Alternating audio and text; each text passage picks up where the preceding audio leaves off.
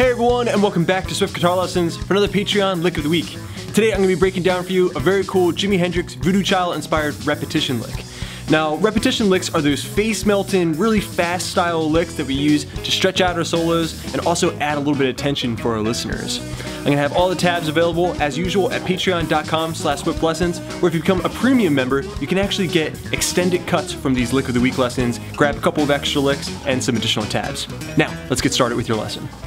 1, 2, 3, 4.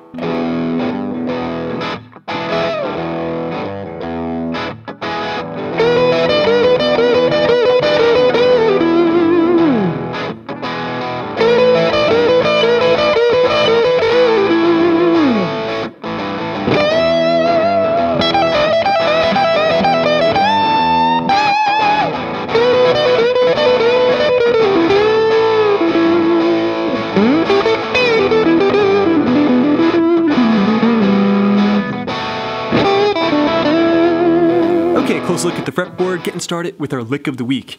A Hendrix-style repetition lick, very similar to the things that you can hear him do in Voodoo Child. So one more time, the lick sounds like this.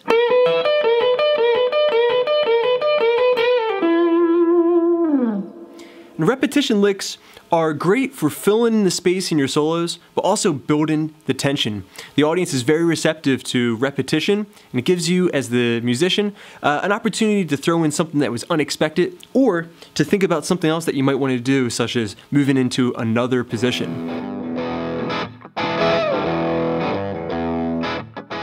Okay, so this is a lick that's coming from the blues scale in the key of E. Really, it's just pentatonic scale, but because I'm going to be showing a few extra licks for the premium members of the Patreon page, I'm going to be sharing with you the blues scale, which is a bit more useful. Okay, so that blues scale in the key of E, 12th fret, sounds like this.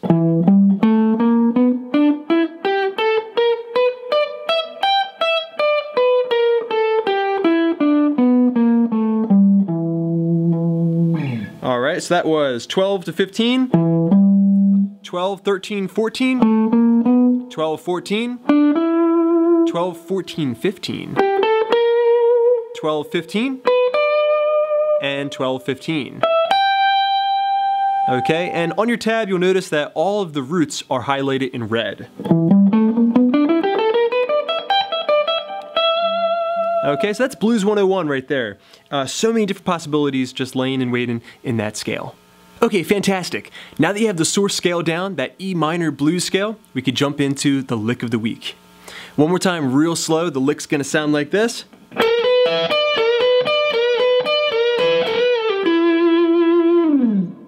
And at full speed,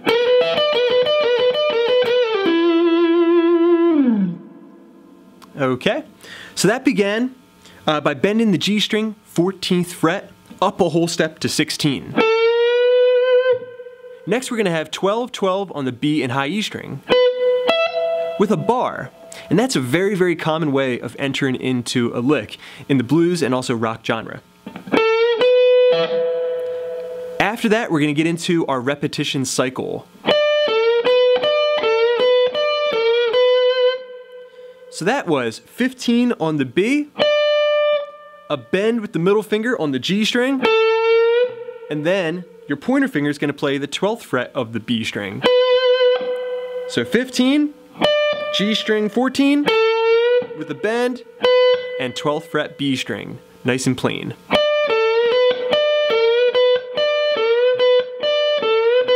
Now how far you bend that 14th fret G string is up to you. It could be a half step or a full step. And how many times you repeat that cycle is up to you. It depends on what you need in your solo. And notice how my pick starts to alternate, especially as I start to get faster with it. Okay, so far we have.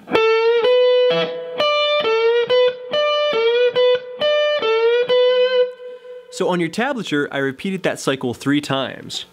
Then I'm going to finish it up with. Alright, very cool little ending to this lick. Just bending the 14th fret G string with the ring finger, returning, pulling off to the 12th fret, and then a vibrato on the 14th fret D string, which is highlighted in red, which means it's a root. That means that the lick resolves there.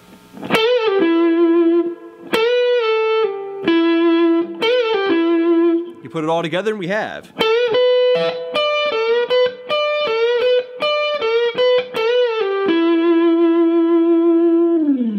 For your lick of the week. Alright everyone, thanks so much for checking out this lesson on a Jimi Hendrix repetition lick. I hope you enjoyed it. Thanks so much to my supporters at patreon.com/swiftlessons for all your support. I hope you're enjoying the extra resources. I got many more lessons coming up, so keep checking back. Please subscribe, please share. This is Rob at Swift Guitar Lessons in Philadelphia, saying happy picking.